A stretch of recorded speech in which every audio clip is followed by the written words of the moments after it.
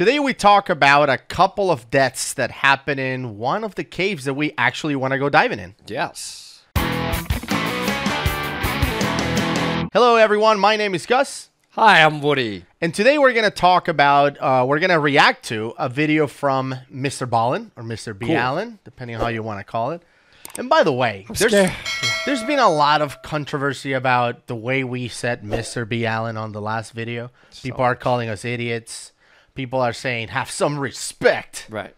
Right? And ignoring the fact that we actually know John. We communicate with them. We're actually planning on doing a collaboration with MrBallen. And, his name is John B. Allen. That's why we call him Mr. B. Allen. And that's the way it was supposed to be. As a matter of fact, let's insert the video. Yeah, right away, so we can save on the comment. There's a video interview with him where let's check this out. I'm glad we had a chance to be able to pull the curtain back behind Mr. B. Allen on social media and shed a little light on who the guy is that's putting out these wild mystery stories. Well, thanks for having me on, man. Hey, so where can guys find you and gals? Where can folks find you on the interweb? So you can find me on YouTube. So my channel is Mr. B. Allen. People call me MrBallen, but it is Mr. B. Allen. You're probably one of the few people that know that. All right, well, there you go. Now you have it. Mr. B. Allen. Exactly. But, just to avoid any confrontation or mistakes, MrBallen. Okay. Fine. MrBallen. Fine. MrBallen. He just got tired of correcting people and decided to just either one go is with okay it. with him. And right. All right. So we're reviewing one of his videos, one of the places that you shouldn't go and people went anyway, number 6, I believe. Story number 2 was about Devil's Hole. Devil's Hole is a cave in the middle of the desert that today, at least, you cannot go diving in. Like, no matter how much you want to, no matter how much you want to do it. Why? You can do it. You can get a permit to go there. It's completely sealed for it. By the state of Nevada? By the government, they closed it. But apparently when all right. No, when this happened, it wasn't sealed yet. Maybe because of what happened in the video, they sealed it. But yeah, I mean, I would love to absolutely go there. So if we sent in like an application, Dear Nevada, this is, Dive Talk, Woody, I want to promote your hole. I mean, let us. They probably will not. And we want to get to new depths in the hole that have never been explored. And please let me promote your hole. This is incredible. Do you hear yourself like that? Yeah, I mean, we're going to promote it. You can't tell people I want to promote your hole and expect them to. It's a hole in the desert. I want to promote. Okay, fine, but that sounds weird. I want to promote your hole. Please let us do that, and we will be respectful and follow all your rules, and we want to penetrate as deep. No, do not. I think that's a little too far. I can't. I want to promote this hole. I want to get in this hole so bad. All right. I'm just saying, please let us. Let's get back to the video. But maybe they're watching. If there's any way we could. They already turn off when you said I want to promote your hole. I don't understand. They exited the video. Anyway, the point is positive. This is actually a national park, so I think it's the federal government. So yeah, go ahead and email the federal government, tell them you want to promote their hole and see how that goes. But this will be once again a story of divers that went diving in Devil's Hole. Okay. Which I would I would love to go diving there. Yeah. But they actually went to dive. It was a long time ago. No cave diving experience. Well, let's see how it ended up for them. So this was, this was before any permitting, or did they sneak in? Before any permitting. Gotcha. Yeah. On the evening of June 20th, 1965, 4 high school friends set off for a remote desert location about 90 miles northwest of Las Vegas, Nevada, that was within the very famous Death Valley. They arrived at their destination, which, if you didn't know any better, would just look like the middle of nowhere in the desert. But to them, they knew exactly where they were. And so they parked their car, they got out, and they began unloading very heavy underwater diving equipment and began walking it up a nearby hill. The group was made up of 19-year-old Paul Giancontieri, his brother-in-law, 20-year-old David Rose, 19-year-old Bill Alter, and his younger brother Jack, who was 16 years old. Wow. As these 4 boys walked their diving equipment up this hill, they were hit with sign after sign after sign that was telling them, do not go any farther, turn around. They made it to the top of the hill and they were met with a huge fence, which once again said, do not go any farther. Without any hesitation, they went right under the fence and began walking down the other side, which was a very steep 30-foot rocky slope that led down to this very narrow strip of water that was the entrance to a very famous underwater cave called the Devil's Hole. Their plan was to dive all the way down to the bottom of the cave, which was at 325 feet. So they get down to the bottom of the hill and they begin putting on their scuba gear, and Jack, the youngest, he's like, you know what, guys, I'm having second thoughts. No, I don't want to do this anymore. Smart. I just wonder, like, what mindset do you have to be on? Like, and I don't know if they knew. I mean, if that was their plan to go all the way to the bottom, that means they knew that that was the bottom. But what's your mindset of being like, I'm just a regular scuba diver? And again, this was in 1965. So this was a long, 50 years ago, 56 years ago.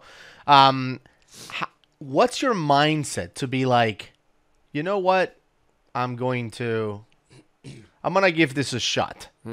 And with this shoddy gear, because the gear in 65 wasn't the best.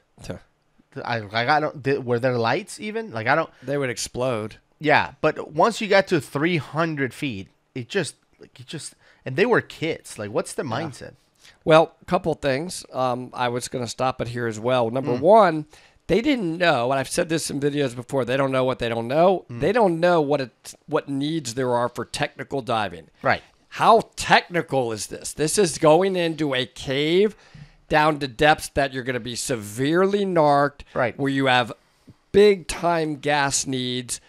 There's no lines. There's no proper lights. You're talking about complete unknown. I don't know if it's complex. I don't know if I'm going to turn around and get lost. So they were really just out there, and they didn't know. Right. I mean, go down to 325 feet. You know how badly narked you would be?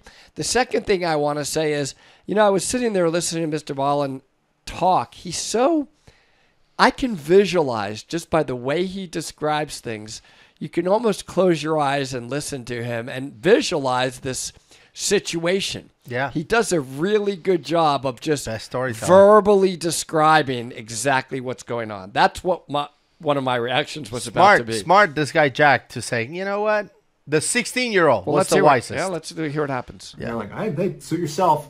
And so Jack volunteers himself to sit on the outside and be their lookout. The other three, Paul, David, and Bill, they're totally still doing this dive. And so they put on the rest of their equipment. They hop in the very warm water. It stays at about 92 degrees Fahrenheit year-round inside of Devil's Hole. They check their flashlights a couple of times, and when they're ready, they signal to each other, and they begin their descent down into the dark abyss that is the Devil's Hole. So for the next couple of hours, Jack just sat on the surface waiting for his brother and his two friends to return. And just after midnight, David and Bill did return, but Paul didn't. And so when David and Bill got to the surface, they asked Jack, hey, have you seen Paul? Because we got separated on the way up, and we figured he was already up here. And Jack said, no, it's just you two. I haven't seen Paul. And so David and Bill look at each other and they know they have a problem. And they're like, we got to go back down. And so they put the regulators back in and they turn and start swimming down. Bill would say when they went back down to look for Paul, Dave was leading and Dave was going really fast to the point where Bill couldn't keep up with him. And you got to remember, it's pitch black down there and Bill's got his flashlight. That's the only way he can see Dave. I'm going to pause it. Remember, it was at midnight. So not only is a cave, but it's at midnight. Yeah. And what I was thinking also, for those of you who are divers, I can't help but think this out. I don't know what depth they originally went to and then came back up, but it probably was pretty deep, and they didn't have dive computers. I want everybody to keep this in mind. They were using SPGs, I think. They were using the old Navy tables, which ended up much later in the 70s, again in the 80s, being revised because of how severely bent people were getting. So they were just sitting around timing, and then they would time underwater how long they have at those depths. Were they making deco stops? Man, I'm surprised any of them survived. Well, actually, before you start again, it's interesting because when we react to these videos and these accidents, a lot of them happen a long time ago. Like diving has gotten so much safer with computers and reliable gear and lights that you can take down to 800 feet or whatever.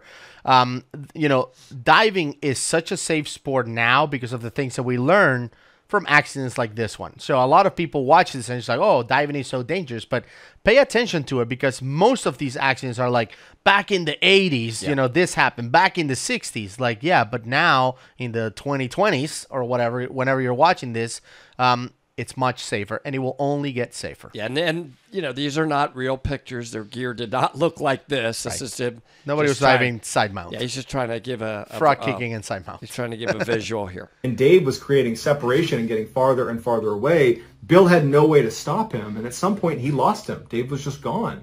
And so Bill, not wanting to turn this into an even bigger problem, stopped where he was and went back to the surface. And he and his brother Jack just sit there anxiously waiting for Dave and Paul to return, but they don't. And so at some point, Jack went and got authorities. When the police got the report about the 2 missing divers inside of Devil's Hole, I'm sure on some level they were like, that's why the signs are there. Yeah. You're not allowed to dive in there. But they put that aside, and instead they contacted a guy named Jim Hoots, who was a professional diver who regularly dove inside of Devil's Hole, so he's very familiar with it, and they got him on scene within a couple hours to go looking for these guys. And originally, the hope was Paul and David had found their way into a section of Devil's Hole called Brown's Room, which was this big air pocket that perhaps in an emergency situation they had found their way in there, and now they're trapped. So Jim and his dive partner get to the edge of Devil's Hole, they put on their gear, they hop in the water, and they begin their descent. And it's totally dark, they got their lights, and they go down about 90 feet to where the tunnel basically funnels down to a point. And through this point, you have to wriggle through and push through. Once you get through that, you enter into this massive chasm that if you shine your light in any direction, the walls are so far away that initially it looks like you're shining a light into infinity. It's this massive, massive space. By the way, that's how Eagle's Nest is. When you're at Eagle's Nest, right at the, you know, at the cavern, they're called cavern, but it's, I mean, well, it's a stretch.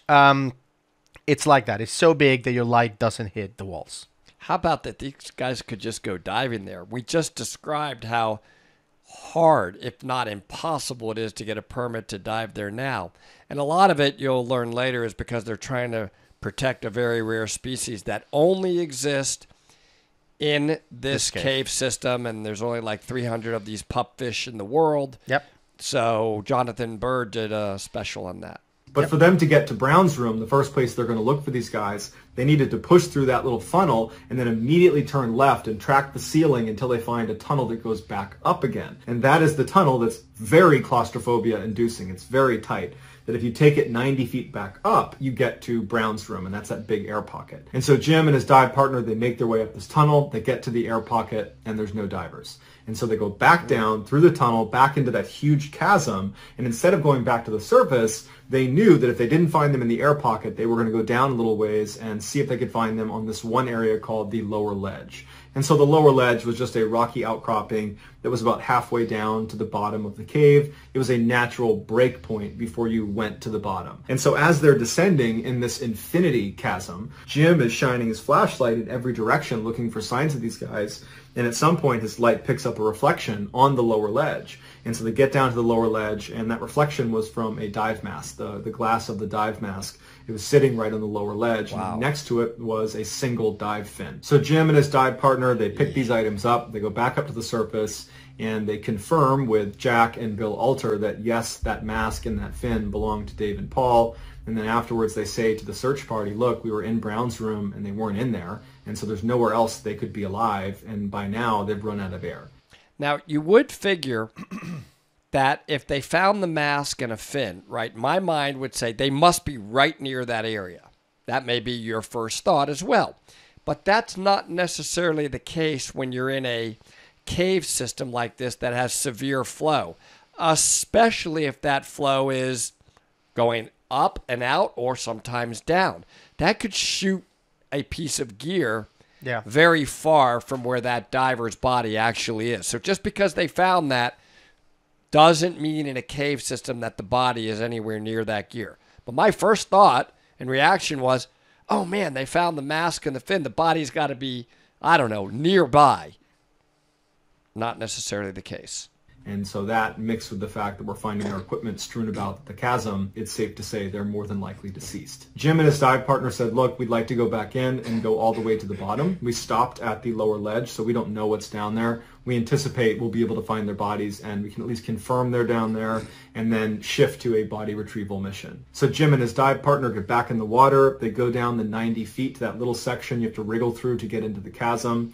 Once they're inside, they keep going down. They pass the lower ledge, and they go all the way down to 325 feet. Now, this cave is huge, and the floor bottom is huge, but it's not so huge that you wouldn't be able to spot two bodies that have just recently landed down here. Is it safe to say that back when they went down there in the 1960s to 325 feet, they were on regular air? I guess so. I mean, the nitrox wasn't a thing until like the 80s or 90s? I'm thinking about helium. Yeah. I don't know. I, mean, I don't nitrox, think so. which is not even helium, wasn't a thing until like the 80s or 90s. Okay, and that's why I said, is it safe to say, because I want to set up that when they were down there at 325 feet on regular air, you're out of your mind. Like, Deep you're air. out of your mind in terms of that's how narked you must be. Yeah. Woo, you're totally in possible confusion mode. And so Jim and his partner are scanning their light across the bottom, which is relatively flat. You can see pretty far because of how clear the water is. And they're not seeing anything on the bottom. They're looking all over the place, and there's no bodies, there's no equipment, there's nothing. And they're thinking, how are we missing this? How are we not able to see this? And it was at this point that Jim noticed a little hole in the bottom of the cave floor, barely big enough for a full-size person with tanks to fit through, that he hadn't seen before. And so they make their way over to it, and Jim says right when he was on the edge, he felt a fairly strong current being pulled past his legs down into this hole. Wow. It was almost like this was a drain on a bathtub and someone had pulled the plug and now all the water is draining into this little hole. And so Jim and his dive buddy kind of push themselves back to make sure they don't get sucked in. And Jim pulls out a weighted piece of string that goes out to 932 feet. And he would use this if there was ever a tunnel that he wanted to go down and he wanted to size up how deep it was. He would extend the line and he would let it fall until it hit something, and then he would stop it, and on the line were marks of how deep it was. And so he let this line go inside of this hole, and it went all the way down to 932 feet without touching any surface, meaning it's at least 932 feet deep from that point down. So Jim just... And it's important, I think, to just go a little bit into Devil's Hole, is that till this date, they still don't know how deep it is. So back in the 60s or whatever, obviously, they didn't find the bottom, and we still have no idea. And they're not going to give anybody a permit to go that deep. That's right. Not only do you have to get a permit to dive there, which is like going to be less numbers than we put people on the moon. Yeah. Then the permit goes further and says, we're only giving you a permit to go to a certain depth, and there's no way we know that they will not give a permit to go that deep. Second thing I was going to bring up is that suction hole is a siphon. That's known as a siphon. Those are extremely dangerous to dive in because you can't get back out.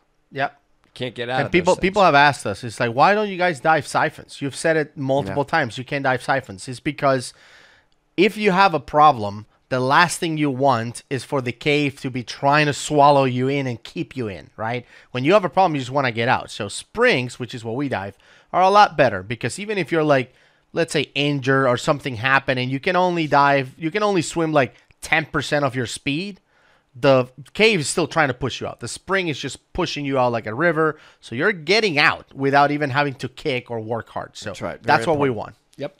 Pulls his line back up and he looks at his dive partner and he's like, yeah, no, we're not going down there. Not only were they not equipped to go that deep, they also both knew if we go in this hole, there's a good chance we won't be able to get back out again because the current is so strong. So Jim and his dive partner go back to the surface and they say, look, we couldn't find their bodies. But what we think happened is they developed nitrogen narcosis, where you're in this sort of drunken state. You don't really know what's going on around you. And that suction slowly pulled them into this hole, and they weren't really aware of their surroundings, and they didn't stop themselves before they got pulled in, and then it was too late, and they were pulled down into oblivion. To this day, they've never found their bodies, and scientists still don't know how deep that hole is. But in 2012, there was an earthquake in Mexico, so 2,000 miles away from Devil's Hole, that caused a tsunami to come through Devil's Hole. I don't know how that actually works, but The scientists say that's what happened. And so scientists believe that hole leads to an underground ocean that connects to other parts of the world as far away as 2,000 miles. That's pretty awesome. 2,000. That hole possibly has a 2,000-mile long water connection. And that may explain why their equipment got shot back up out of a siphon, right? Because, before it's sucking down. So why would the mask and the fin end up going up? But it could change. Yeah, it doesn't necessarily say a siphon. Yeah, I obviously I think they, in a narc-induced stupor, they probably lost gear or whatever. Maybe. Yeah, I don't know how strong it is, the siphon, that it can suck people from 150 feet down to 300 and through a little hole. But, yeah, when you're narked. But it's just more fascinating that there is underwater oceans. 2,000-mile long underwater oceans under the desert. And by the way, there's more of these. This is just one of the holes that they happen to dive in and find in the deserts of the world. This planet is amazing. Yep. Today, diving is still strictly forbidden inside of Devil's Hole unless you're a scientist, and they stay far away from that hole at the bottom. All right, so that's the end of the video. I feel like I should go get a PhD just so I can go dive in this thing. Like, I want to dive at Devil's Hole so bad. But he did say something at the end that is true. That is that you can get a permit to dive at this place. And like you said, there's been more people on the moon that actually are allowed to go into the cave at Devil's Hole. So you got to be somebody incredibly special. Oh, my God. For the few people that have been allowed to dive in that hole. Wow. That would be somebody pretty incredible. And the funny thing is that we actually know multiple people that have dived at Devil's Hole. I know. Awesome. Brian Kaycock, your cave diving instructor, has been at Devil's Hole. And in fact, wants to get a permit to go to 600 feet. Right. And Mike Young, who we've had on the show, has been at Devil's Hole. And they were there because they were part of Engine Caves, the movie about cave diving. And obviously, Devil's Hole being such an amazing cave was featured on the film. And the two of them got to go there. And Brian Kaycock, actually, you can see him on the movie. He gets a sample of water from 300 feet. And that part of the movie is about 5 minutes long segment to film in that Devil's Hole. I think it would be interesting to know, what did it take to film 5 minutes of footage? What does it really take to be able to do that? Yeah, so we actually reached out to these guys, and we told them to join us on a quick Zoom call so we can talk about Devil's Hole, the whole cave, how the process was to film it, and, do they want to even go back? Because I want to go. Yeah, I want to go, and will they take us? Absolutely. We're Dive Talk, and we want to explore that hole. That's what I'm saying. So check this out. And joining us on the show today, we have two people that have actually been at Devil's Hole. Jonathan Bird, welcome to the show. Mike Young, welcome to the show. Yes. Hello. Hey, guys. Love to have you guys here because I think there have been more people on the moon that actually dove at Devil's Hole. So we're super, super happy and excited that you guys are here. Yes. Why? I want to dive there. Well, look, how about you guys tell us? Can I dive there with you guys? All right. Or together or what? What's the big deal? What do you think? Jonathan. Well, Jonathan, you probably know more about the permit application. So there are two Devil's Holes. This is one thing that's a little bit confusing. So when you just look on Google Maps, where's Devil's Hole? You drive over there and there's a little sign that says, hey, you're at Devil's Hole. If you walk in the road, off the dirt road, you'll come to a big chain link fence around a little tiny hole in the ground, and you can see some water in that hole. And that's the Devil's Hole where the pupfish are. Okay. And so that is a little hole that leads into a submerged cave system. And it's, believe it or not, it's one of the largest aquifers in the United States, directly under the desert. It's crazy. So, Death Valley. But if you walk about 600 feet down the path up a hill, you'll come to another sort of like a cage that's over another hole in the ground. And it's way up at a higher elevation and you can't see any water in it.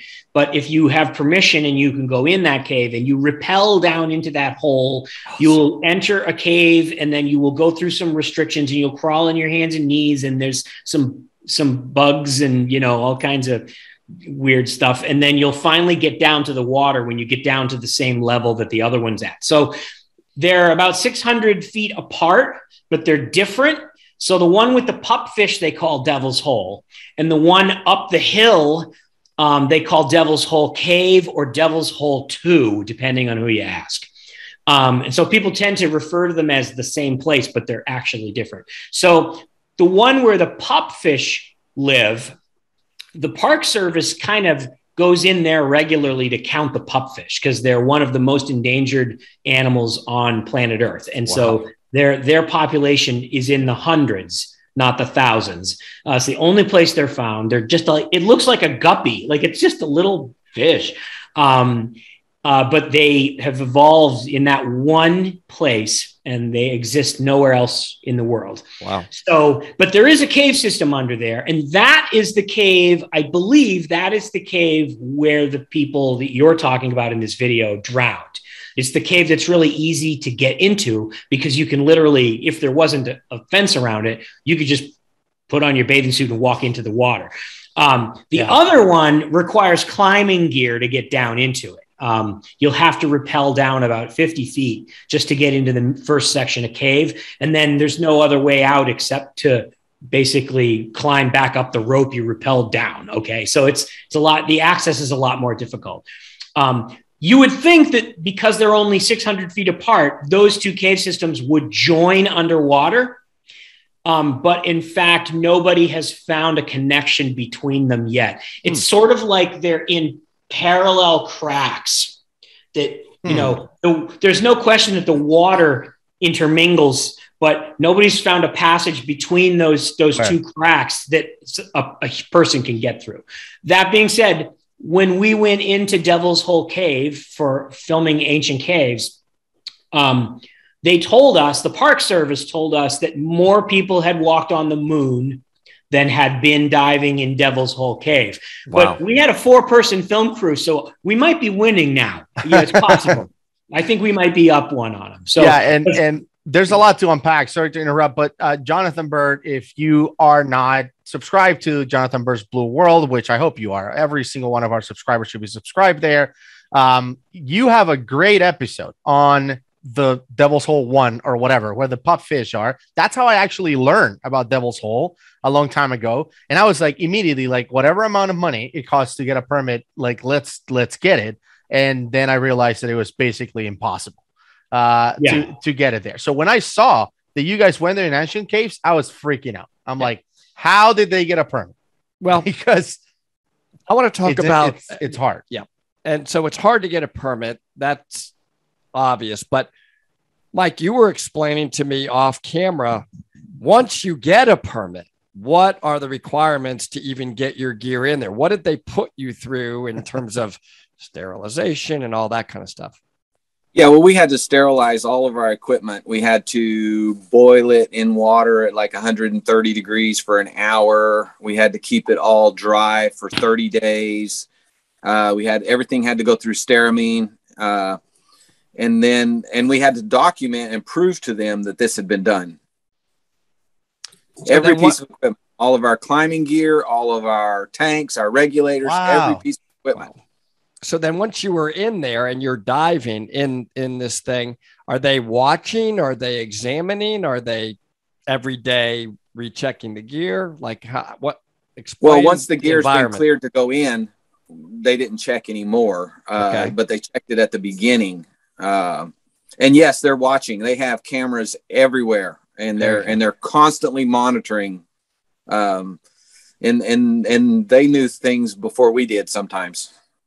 Yeah. So did anything happen during it where they were like, "Hey guys, we saw this. We'd rather you not do that tomorrow, or please be careful with this. Like, were there conversations? Well, I think we were ahead of schedule one day once on one of the dives, and we started carrying some equipment in, and like 10 minutes they were there, and they're like, wait, that's not on today's schedule, that's for tomorrow, and it was like, okay, well, we're just a little ahead schedule.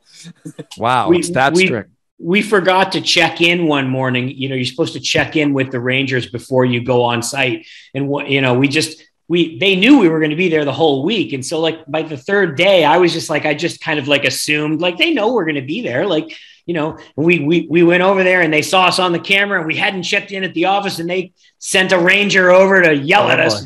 They were very nice. They were just like, no, you got to check in every morning. We're like, okay, sorry. Okay. But also the permits that you guys get are limited, right? To a depth. Like you can now go further than this, or like what kind of limits do they put on the permits? So the interesting thing about the permit is we actually didn't get a permit. We were allowed to piggyback onto the science team's permit, because basically there was a science team there that was doing work in the cave, in the dry part of the cave. And they had asked the Park Service if we could help them with some of their research by getting them some water samples and some deep water samples. And they allowed us to be put onto their permit. So I couldn't even tell you how hard it is to get a permit, because, we piggybacked. Gotcha. But they normally have, I think, like 100-foot limit or something on the diving. And they made an exception for us because Gina's team, the science team that we were working with, they were looking for a 300-foot water sample. And so we got a special permit for Brian to go to 300 feet for that water sample. Wow. So describe like the environment. Is, the temperature outside, and is it like the Sahara Desert where there's sand blowing all over the place on your gear, and then all of a sudden you get into water, and then what's that water temperature, and how long did it take to lower all that gear down and actually get into the cave? Like, describe, is it an hour? Is it 4 hours? Just, I turned my back and Mike did all the work. And then it was all done. And I was like, how did he do that so fast? So I think Mike should answer this one. Yeah, it's interesting. So I want to hear about it. Yeah, it is in the edge of Death Valley. So out on the surface, it's, a desert, cactus, but once you go down into the cave, it's like most caves, it's a constant temperature, constant humidity. But the interesting thing was the water temperature was about 92 degrees. Nice. And we were actually worried about the rebreathers getting too hot because the scrubber produces heat. And so we ran some tests in the lab, and it's like when 92 degree water, the breathing gas was like 118 degrees being produced by the scrubber. Wow. And we were really concerned with that, and so we actually developed some cooling units to go in the loop to cool the air down before we breathe it. But the battery packs were pretty big, and Brian was having trouble with getting trimmed out with all these big batteries and stuff, and so we ended up diving without the coolers, but we just had to keep our workload so low that we weren't producing a lot of CO2 or heat. Yes. And what was the temperature outside, the air temp, just for perspective on this? About roughly. We were there in the winter time. And so it wasn't really that hot. And in fact, in the evenings, by the time the sun went down and we were pulling gear out, it was cold and it was windy. And the whole topside team was hiding behind a rock. And I remember you'd come up out of the hole and it was so warm down there. It was humid and in the 90s. And you'd come out and pop up into the air and the wind is blowing and it's like 50 and it was freezing. Yeah. So were you guys able to leave stuff down there since you were there for a week? Like, do you leave gear in the cave? Okay. Because man, pulling that down and up every day must be. Yeah, because to get getting the gear in initially was, I don't know, probably 4 to 5 hours. There you go. That's what I was. Okay. And then we added filming on top of that. And so we were filming, taking the gear in. So, you had to stop, wait, okay, we didn't get that good. Let's try that again. And then each day we would just take out what we needed to refill and then and then carry that back in the next day. So the in between wasn't too bad. And then pulling all the gear was another 4 to 5 hours probably. So how long? Oh, I was just going to say, I heard that you had some issues with the camera too, right, Jonathan? Like once everything was down and everybody was ready to go, the camera wouldn't turn on or something. Did I hear that right? We did have one dive where the camera was acting up. You know, these things happen. What's interesting though, Jonathan, I'm trying to put perspective. I'm getting to my point. How much footage in terms of time ultimately was there compared to the overall amount of time and logistics that it took to get this done? So those two questions, just tell people what it really takes to do this. I mean, not as much as you would have thought. We didn't leave a whole lot on the cutting room floor. One of the things that was sort of a challenge about this is that we were only given a couple of days we could dive. We had a window for the permit for the diving. And just logistically, it was not likely that we were going to get more than 2 dives a day. Todd and I, basically the film crew was on open circuit. So Mike and Brian were on rebreathers. They could dive all day long, but you know, we were there also to film what they were doing. And so we were kind of limited. So we really only had 4 days of diving and basically 2 dives a day. So we really only had, at least for the film crew, we only had 8 dives. And you got to understand, this is 8 dives in a cave that none of us has been in. And in fact, nobody that we know has been in. Right. And so we have no idea what we're going to expect when we get there. We have no idea. Are there lines? Are there guidelines in the cave? Are they serviceable? Are they safe? So we don't know anything. I don't know anything about what this cave is going to look like. Are there going to be stalactites? Are there not going to be like, and so the first dive or two, we were just like kind of getting the lay of the land, you know, like what can we film? What's it going to look like? And of course, on top of this, Brian's got to plan a dive to 300 feet. So he and Mike were trying to get his dual rebreathers all, you know, worked out and figure out about the cooling unit and, you know, getting everything. And the other thing is like, there's very little space in this cave to work. You'll see in the video, like when you come down, it's like a 45-degree angle coming down to the water. And then there's a tiny little bit of water and there's literally no flat place to put anything down. Wow. So we ran a rope kind of across that you could clip things to. But like at one point, we dropped one of our big blue dive lights. It was like one of those 30K ones. It was like this big and it rolled into the water and it did not stop rolling until 150 feet. So Brian Mike found it. That's awesome. So basically 4 days, pretty much all day to get ultimately how much time in footage? Well, 10 minutes. In the film, it's about a 5-minute sequence. 5 minutes. Yeah. That's what it takes. That's the level that Jonathan Bird Blue World does. Yeah. To get 5 minutes of that. But Jonathan was so organized. He had such a good shot list that, I mean, the efficiency of the filming was phenomenal. You know, a lot of times a film will do like a 20-to-1 ratio. You put in 20 hours for 1 hour of film, you know, and Jonathan had to do it in like 4 hours, like a 4-to-1 ratio. Yeah. But the point is, like Gus and I, you know, we went down, we cut some lines, we did a thing on that or whatever, you know, that was nice afternoon. This is a whole nother level to get 5 minutes. But when you watch your stuff, no wonder you can tell, right? It's unbelievably, it's the best in the world. Yeah. I don't think anybody has as good a quality. But that's what it takes. And that's why I wanted to do this interview with you guys personally. But also talk about Devil's Hole, because I think it's interesting that it seems like nobody has found the bottom in this cave, right? I mean, in the video that we reacted to, they talk about how there's like a siphon or something and somebody dropped like 1,000-foot line and it never hit the bottom, but nobody goes through that siphon, which is, I'm guessing, on the pupfish side, because that's where the people went missing.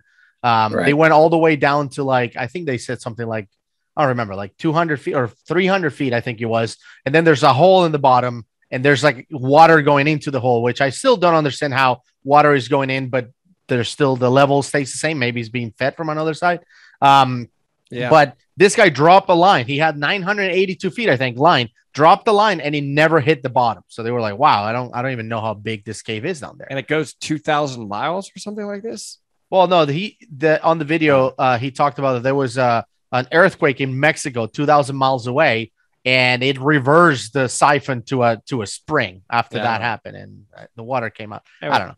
It was. They said that there's like an underwater ocean that connects thousands of miles, and nobody has ever been that deep inside that side of the cave. It is one of the largest aquifers in the country. So I don't know much more than that, but I know that Sheck Exley holds the record for the deepest dive there, and I think it's 470. How much do you know, Mike? What?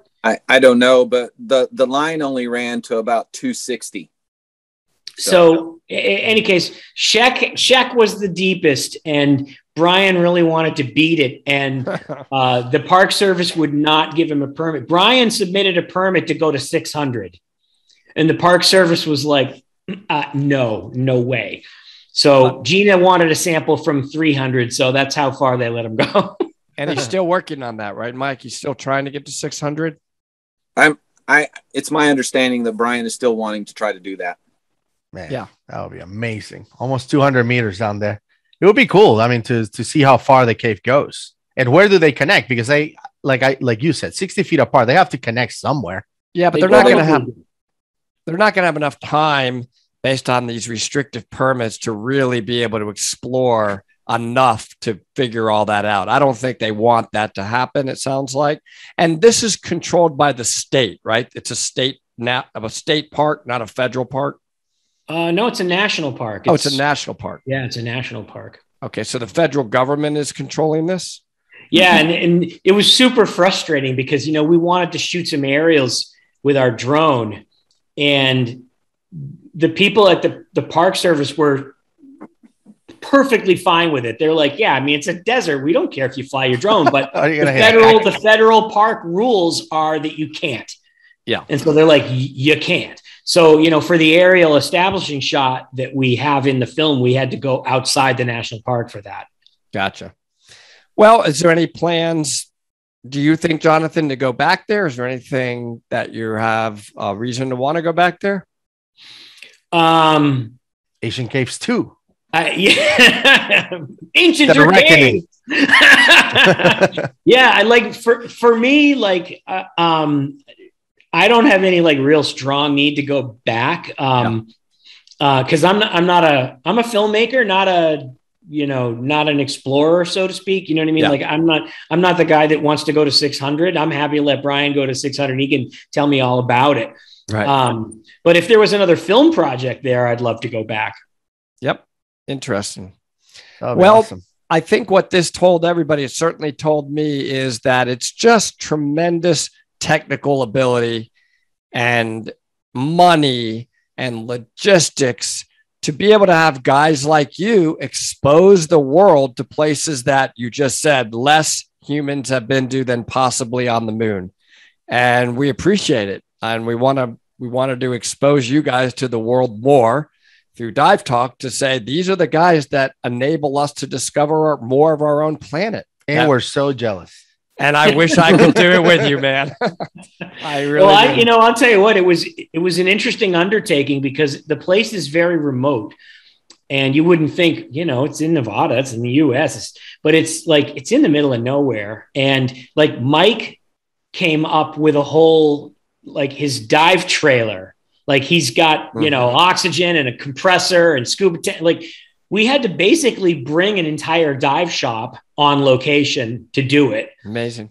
We had to rent an RV because we had a film crew of 19, which is the largest crew that I've ever had to manage. And they all got to go to the bathroom occasionally. Wow. You can't just all go behind a cactus. So we had to rent an RV just to have like a bathroom on site, but it was also nice to get out of the wind. So it was a real undertaking.